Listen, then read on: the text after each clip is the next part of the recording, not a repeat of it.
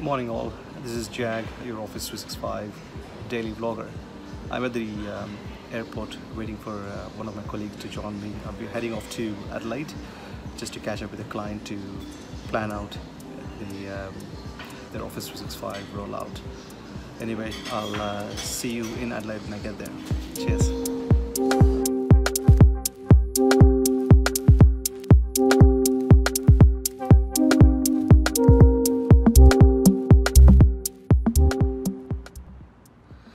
Alright guys, I've just landed in Adelaide. It's nice and toasty, so it's actually 42 degrees, can you believe?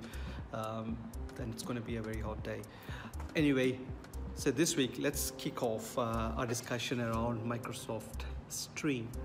So the Microsoft Stream, for those of you who actually haven't checked out yet, it's a secure video service. So that's where you actually can host all your business video content.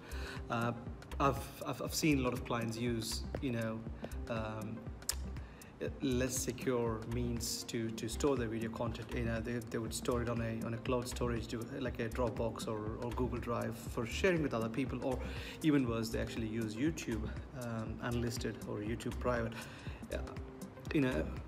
Why use a third-party service when you actually have a secure enterprise-grade video hosting service built in as part of your Office 365 tenancy?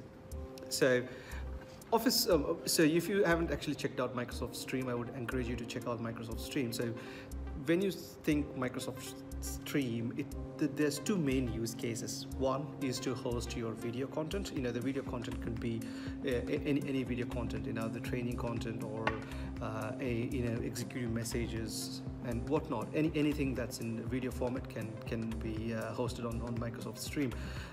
We'll talk about low-level details around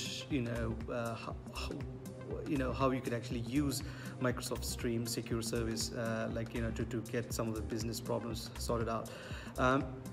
One use case, the main use case, is a secure video hosting.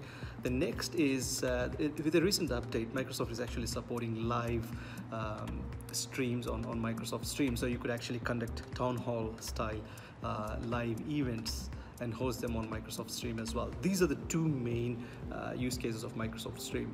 So in the later videos, we'll talk about each of these two use cases in greater detail. Stay tuned for those videos.